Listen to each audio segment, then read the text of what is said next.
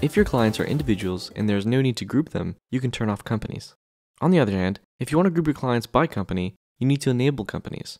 This is useful if, for example, you want to send messages or share files to everyone in a company in a single step. In this video, we'll show you how to configure Copilot to support both scenarios.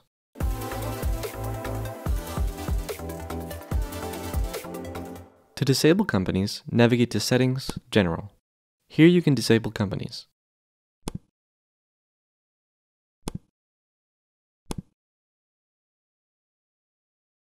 You will no longer see the company column on the client's page when you do that. In addition, when you invite a client or a client opens the direct sign-up link, they won't be asked for their company name.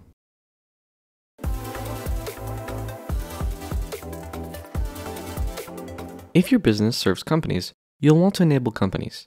To do that, go back to Settings and enable them.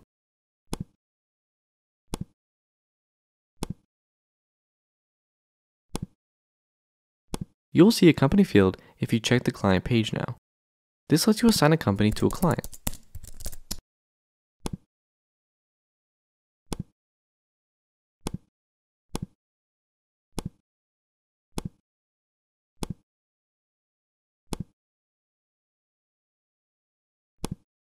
Once a company entity is created, it can be assigned to multiple clients to group them together.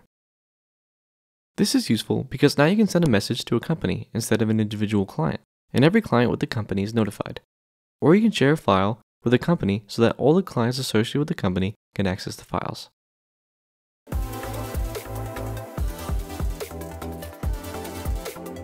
When companies are enabled, there are two additional settings to understand.